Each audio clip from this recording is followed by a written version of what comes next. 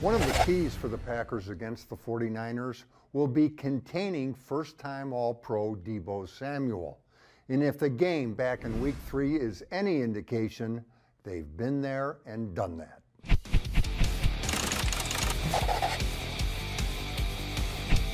Here's Samuel, and he's going to go in motion and get the handoff from Jimmy Garoppolo.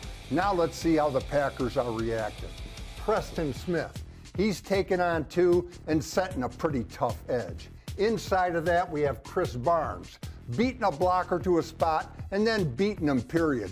And then we have Jair Alexander, who's never bashful about getting his nose into the rough stuff. You add it all up, and the Packers are stopping Deebo Samuel for no gain. Next, it'll be Samuel going in motion again, but Devondre Campbell beats him to it. I don't know if that's preparation, anticipation, or just instincts, but I do know it really screwed up the 49ers. They do not get a blocker on the Packers' leading tackler, and Devondre takes full advantage and holds Samuel to a gain of just one. Samuel calls himself a wide back, a wide receiver who can play running back, and this time he's taking the pitch and going off right tackle. Now, rule one in Joe Barry's defense is to kill blocks. Let's check out Preston Smith.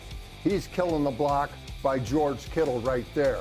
He can't quite seal the deal, but he certainly disrupts it. Then Devondre Campbell almost misses, but not quite. And here is the key point. Look at this. 1, 2, 3, 4, 5 Packers in the neighborhood. When you have that many hats around the football, it's going to end well for the defense. The 49ers use a lot of motion, but this time it's not Samuel. He's up here, and he's going to try to beat Jair Alexander with a quick hitch. Jair just blows the thing up. As a matter of fact, the Packers broke up a total of 4 passes that were thrown at Samuel. Do not get me wrong. The guy is a heck of a football player. Over 1,700 total yards from scrimmage, 14 touchdowns.